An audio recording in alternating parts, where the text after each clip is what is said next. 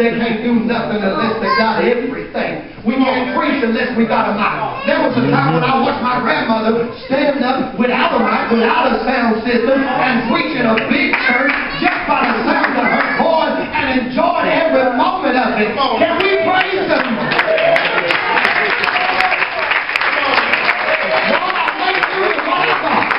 I'll get by with what I got. If you place it in my hand, it'll be sufficient enough to do what I got to do. This is why Jesus could take a few pieces of bread and a few fishes and feed a multitude, because He realized whatever God gives me, it'll be enough to do what I got to do when I got to do it. I thank you, God, for the grace.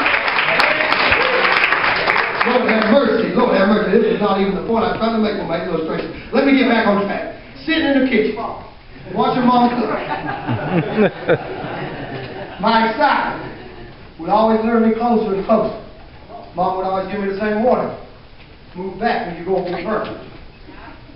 For some reason, that warning was never cemented into my mind until one day when I got too close and my skin came in contact with that boiling hot surface. As I stood there with black and glistening fingers, the pain I felt in that moment was enough of a deterrent for me to never get too close to the stove again. The pain that I felt in that moment was necessary because I had to feel in order to learn. The problem, though, with this generation is we continue to go back and touch the same stove, getting the same results, but we refuse to deviate from our behavior. Therefore, we keep going around and around and around. I don't know about you, but as a pastor, I am tired of praying for people's burn-up fingers just because they go back and touch the same stove over and over and over and over. I'm patient. I'm Christian. I'm not judging. I love you. I really do. But if you stop going back and doing the same thing, you stop getting what you're getting, and we wouldn't have to pray that God delivers you out of the hell you lay down into. Can I get a witness? Look at the neighbors. They stop touching the stove. It burns you the last 95 times, it's going to burn you 96 and 97 too. You got to learn at some point that what you're doing is bringing suffering into your life, and you got to stop what you're doing so that you can get a different result. Insanity is doing the same thing and expecting different results. Let me show you something. The purpose of chastisement is to teach. Amen. Hebrews 5:8 says, though he were a son, yet learned he obedience by the things which he suffered. How did he learn? Through his suffering. While suffering is going to come, how long it stays depends on your willingness to learn. Amen. You're going to experience the wilderness, but whether it's a 40-day walk or a 40-year journey depends on how willing you are to learn what God is trying to teach. The unteachable generation had to die before the children of Israel could inherit the promised land. And the unteachable part of you has to die before you can come out of suffering and step into success. You can either learn quickly and progress quickly, or learn slowly and progress slowly. The choice is yours. I don't know about you, but I've seen enough of the wilderness. I've seen enough of unnecessary pain. I've seen enough of suffering. I've seen enough of poverty. I've seen enough of lack. I'm ready to learn what I got to ordained for me. I'm not going to let myself learn the same lesson over and over again simply because I refuse to be taught. Refuse to be taught. The more they afflicted them, the more they multiplied and grew. They multiplied and grew because they had the right response to the affliction. Now, earlier I said, God's foresight enables him to work smarter than harder. Do you see how God manipulated the enemy into fulfilling his premeditated purpose? Sometimes I think, man, the enemy must be wrong. Because God sets him up all the time. He sets him up all the time. It was the enemy's attack that brought increase into the lives of the children of Israel. I'm fully convinced that Pharaoh would have left them alone. They would have died in Egypt. But then he started messing with them, which provoked them to move into what God had for them. You see, you don't got to worry about what the enemy brings, because God has already seen it and engrafted it into His plan. When people persecute you, Joseph, when they place you in a pit, be encouraged, because God has paved your road to the palace straight through the pit. When you're the victim of betrayal, don't sweat it, because Judas's betrayal is going to take you from the garden to the cross. The cross represents your destiny, and you can't fulfill your destiny in the garden. So that person who betrayed you just placed you into position to fulfill your purpose. You would think the enemy would have given up by now, because everything he brings to destroy you only builds you up. When he tries to weaken you, he only makes you stronger. When he tries to take from you, he only equips you to do what God has called you to do.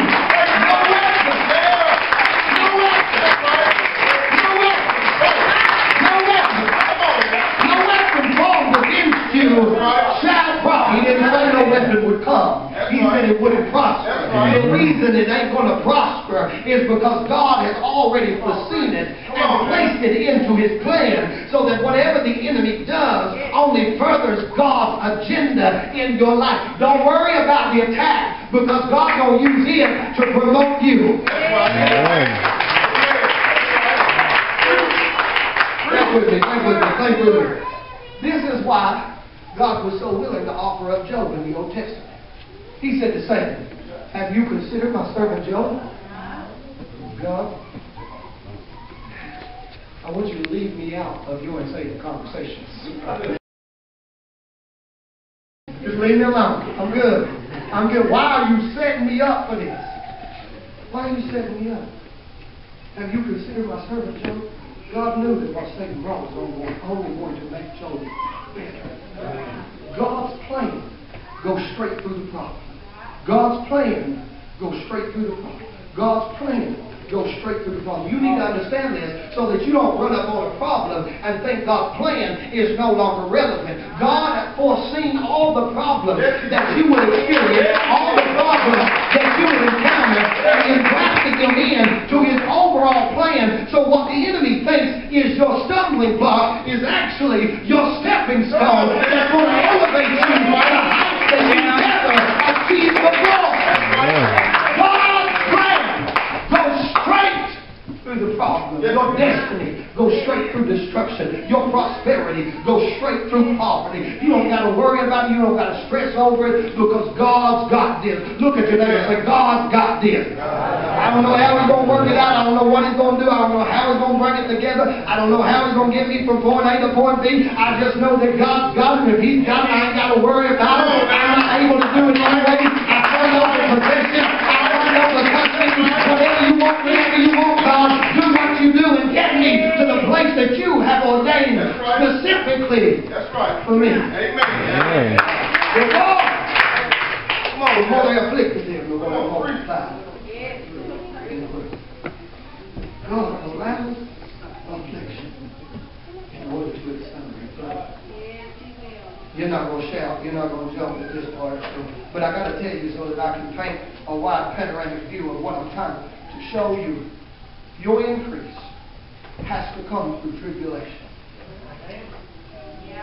Because faith has no way to be tried in court.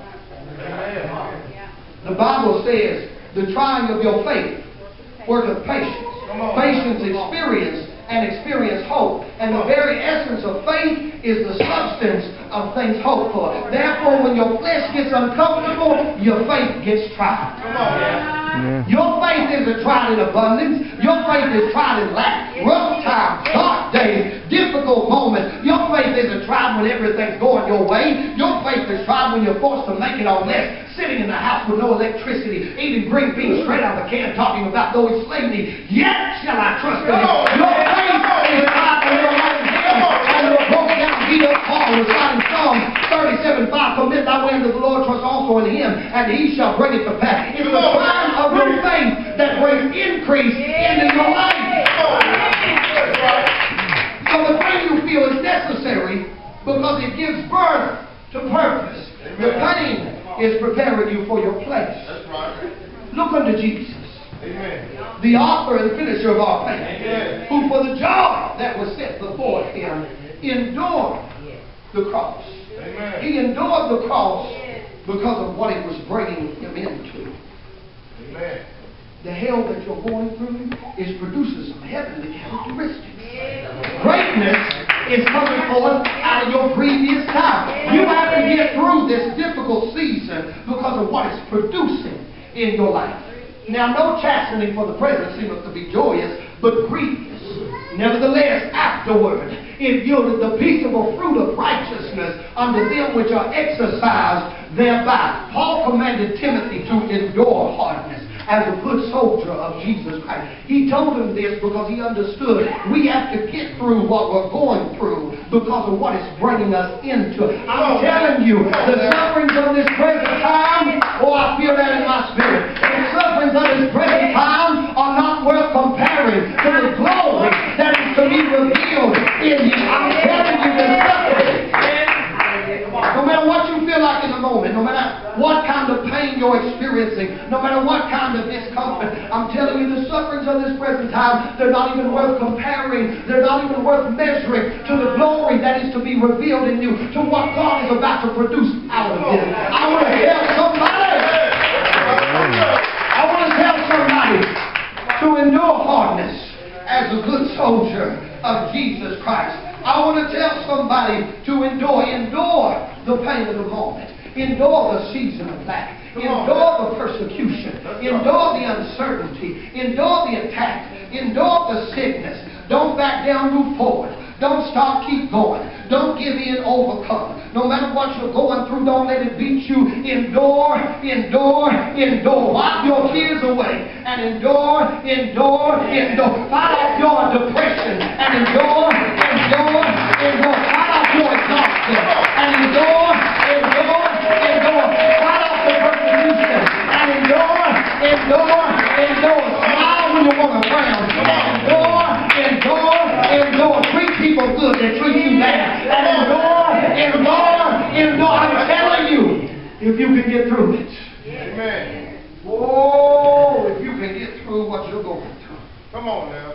God has shown me what He's bringing you into, and it's beautiful. It's more than you expected. Come on now. God's going to do exceedingly abundantly above all that you can think or imagine. Come on now. God's going to give you more than you asked for. What you thought of, what you predicted, what you imagined in the caverns of your mind was too small for God. That's why He didn't give you what you asked for, because He's trying to bless you on a whole nother level than what you're asking for. Sometimes we settle for less when God only wants to give us the best. You got to endure, endure, endure. Be not weary in well-doing. For in due season you shall reap if you faint not. Don't give in. Don't collapse under the pressure. Don't let this break you down, because I'm telling you, every seed that you put in the ground is about to come up. God is about to bless you, pressed down, shaken together, and running over. God's about to open up the windows of heaven and pour you something you cannot contain.